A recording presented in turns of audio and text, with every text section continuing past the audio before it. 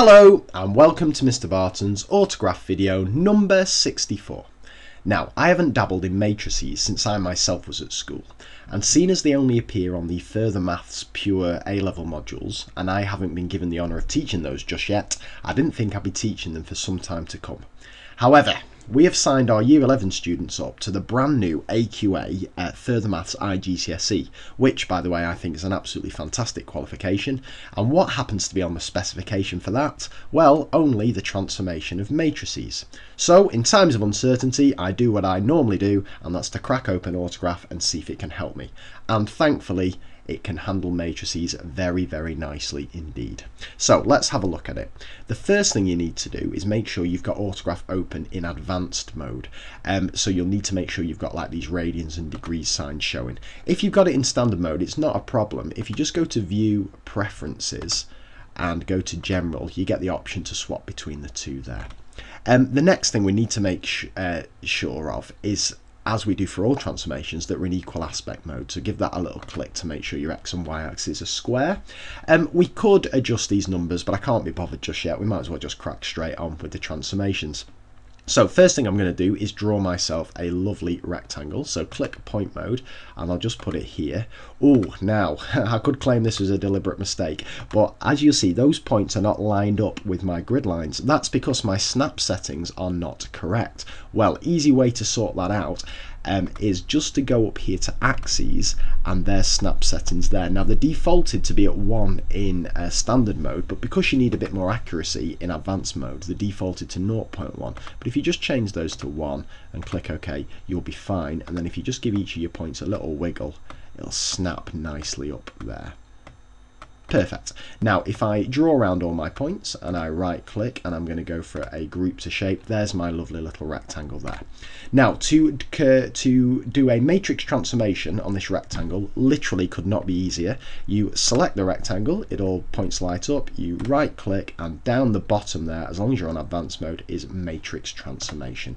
And again, could that be any easier? All you need to do is tap in the transformation that you want to happen and it will be so. So I will start off with the classic 0, -1, 1, 0. Now if students haven't done matrices, they're going to have no clue whatsoever what that's going to do, but if they've done a bit of matrix multiplication, perhaps they could do a little prediction there, and when you're ready, click OK and the shape appears there.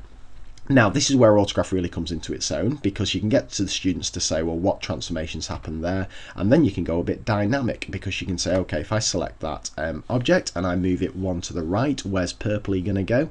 Well, he's going to go 1 up, and if I wiggle my top right hand point, which point on purpley wiggles, and it's that one there. Now let's see what else we can do to spice up matrices. Well, firstly, if I double click on that object, I can very easily change the matrix round. So if I take the minus off there and plonk the minus down there, what happens? Well, it appears down there. What type of transformation is that? And so on. You will also notice that if you give this a little double click, there's loads of user defined ones here. So if you want to go straight away into a reflection in y equals x, it automatically updates the matrix for you. Click OK and it's done it for you there. Okay, so that's quite a nice function. What you can also do, and again the eagle-eyed among you may have spotted this, is that if I just go back to say something like a rotation of -90, with the transformed object selected, this little lightning bolt appears. If you click on that, the animation controller opens, and you can do a series of transformations. So that's just one of them done. If you click right, it does it for a second time, a third time, and a fourth time, and so on. So that's quite nice. I'll put it back to 1. A couple of other things I want to squeeze in before we finish.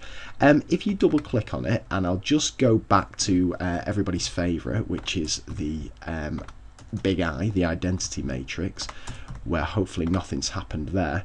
If I instead click to open that up and I change that to A and to A, then I can, and if I click on it until, oh sorry, I've double clicked there, I didn't mean to do that. If I click on it and my lightning bolt appears, I can increase the value of A and get the students to explain what they think's happening there. So that's quite nice. And the final thing I want to show is that you can do a series of transformations. If you click on the transformed object and you right click, you could do a matrix transformation on that if you wanted as well.